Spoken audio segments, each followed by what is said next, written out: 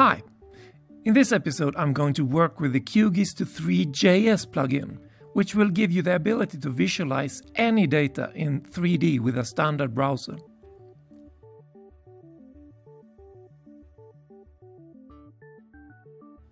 I'll start with an elevation layer, in this case SRTM, and a satellite layer from Google.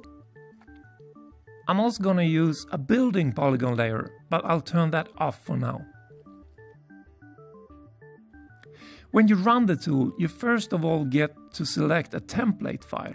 For my first example, I'm going to use a custom plane. You can also set the vertical exaggeration, which is helpful when you display otherwise rather flat areas. Under DEM, you can select your elevation data as a base or use a flat plane. The type of display can either be the rendered map canvas or a number of other options. You can also set some effects for your scene. On top of the draped map canvas, you can select to display your vector data.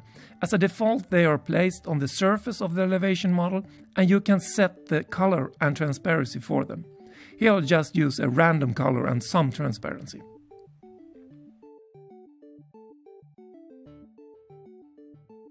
You can set the height extrusion to a fixed value or according to a vector attribute. The value you choose will be exaggerated according to the previous settings.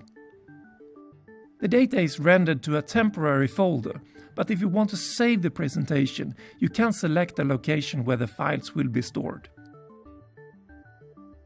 In the browser, you use the left mouse button to orbit and the right to pan around.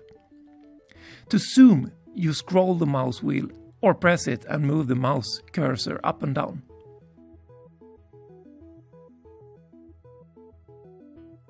Finally, I'll just show an example of the use of statistical data with the tool. I'm using a simple 3D template and a flat plane for the scene. I'm extruding the regions according to a statistical attribute that will highlight it in 3D. I'm also saving the result to a location so you can try it yourself. Just follow the link later in this episode. And there it is, statistical data visualized in 3D within a standard browser. See you next time!